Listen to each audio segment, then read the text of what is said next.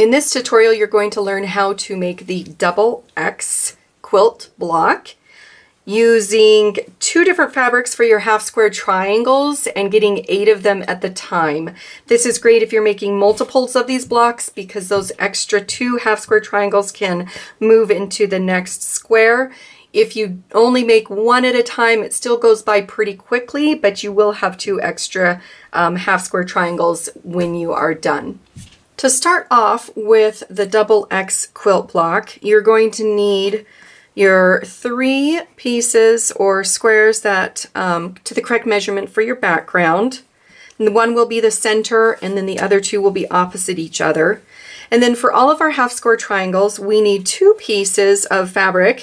The first thing you're going to do is on the light fabric, you're going to draw lines using mechanical pencil or regular pencil from corner to corner. Oops. And this is going to be on the wrong side of the fabric, so you will not see these pencil marks on any of the fabric that you're sewing.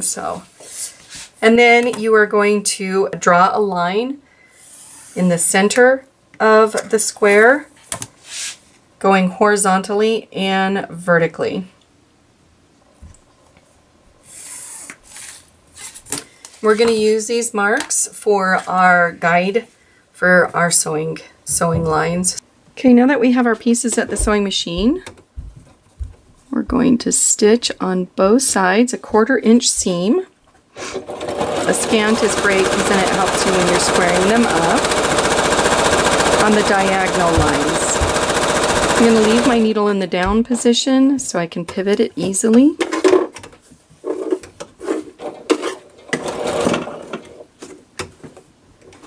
And then just go down the opposite side.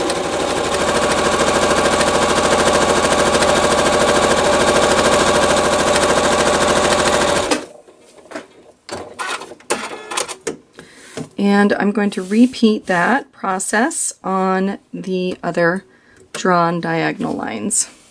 Okay, now that you have your sewn, we're going to cut on the horizontal and vertical lines. And this will give us our half square triangles, the start of them.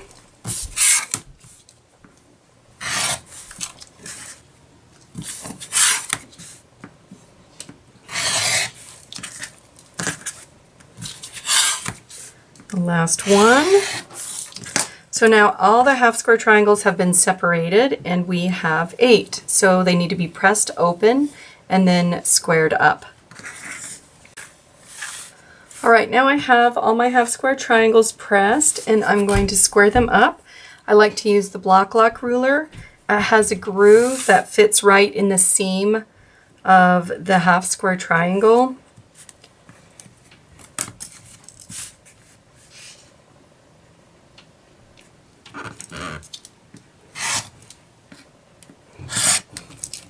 So you just trim 2 sides and pivot it to the other 2 sides. If you have a rotating mat, that works really well as well.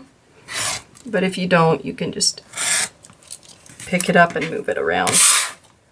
So now you just continue trimming your half square triangle. Now that we have our blocks all trimmed and squared up, we can go ahead and lay the quilt block out. You're just going to need to watch the direction of your half square triangles to make sure that they are facing the right way.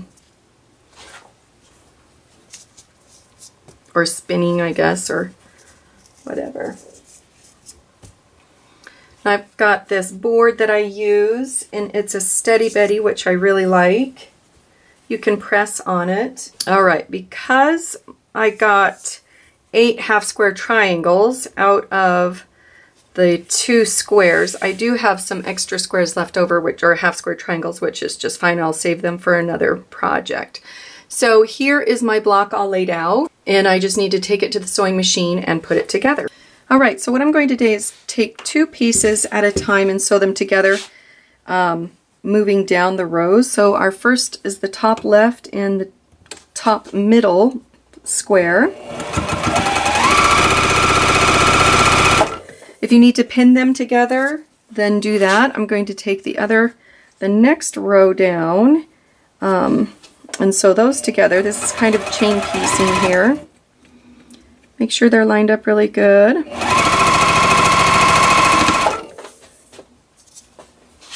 And our last row.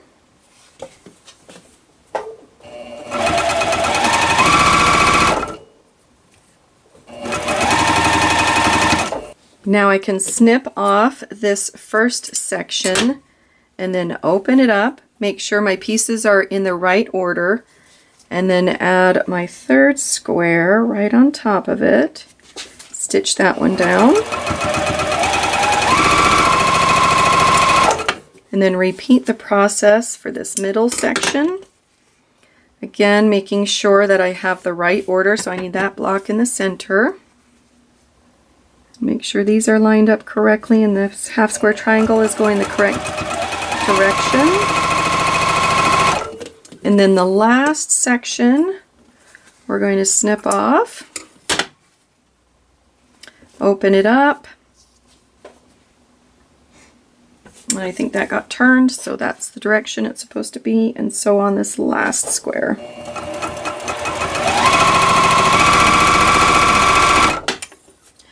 So now what I can do is cut those first two sections off, open them up, and make sure that they are going to be in the same order that I need them to be.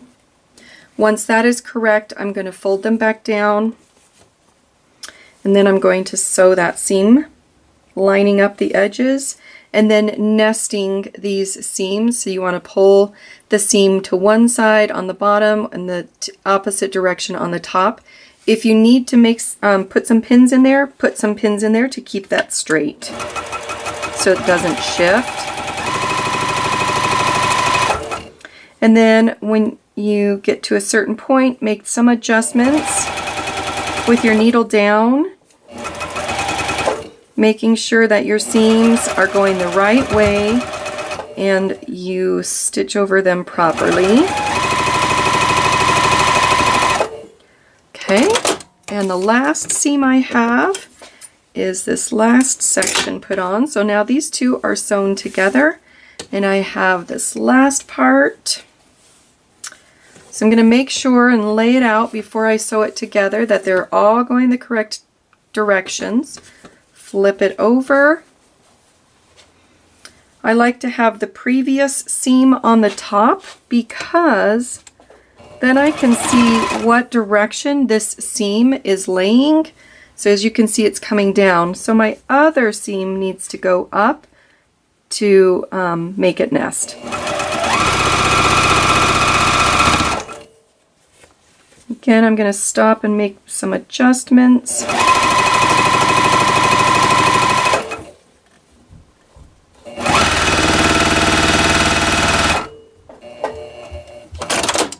And now I'm going to press the block open.